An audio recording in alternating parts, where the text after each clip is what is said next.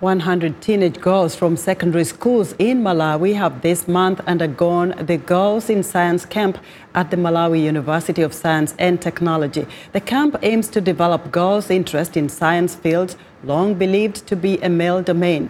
Lameck Masina reports from southern Malawi. The 2-week-long camp is part of the country's initiatives to nurture and encourage future female scientists. The science camp is organized against a background that in Malawi we have a lot of girls. Actually, when we go to the population, 52% of the Malawi population is females. But when we go through the landscape of science and technology and innovation, you find that the number of females is lower. During this period, role models and female science students at the university shared their experiences with the campus.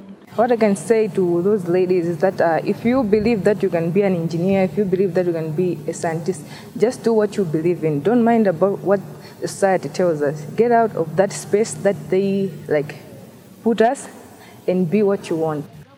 The campus have learned skills in water resource management, making traffic robots, manufacturing, and developing computer applications. Even if I go home now, I know how to program an app, and if I see any other problems, I'm pretty sure that I'm going to find some solutions to it and create more apps and help a lot of people in Malawi. We have learned about ecology. They have taught us on how to catch mammals so that we can make some other experiments, let's say to test the blood sample or to find out maybe the diseases that affect the birds. Critics have, however, doubted the effectiveness of the camps, saying the period given to the campus is too short for such complicated subjects. But science lecturers say this camp is an inspiration to the girls. An inspiration can be 30 minutes. Okay, so what we do is not just to make them experts in science, but to stimulate their interest in science. So that's why we have a combination of different science programs.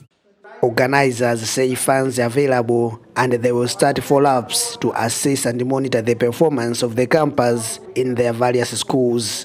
Lameck Masina reporting from Thyolo district in southern Malawi.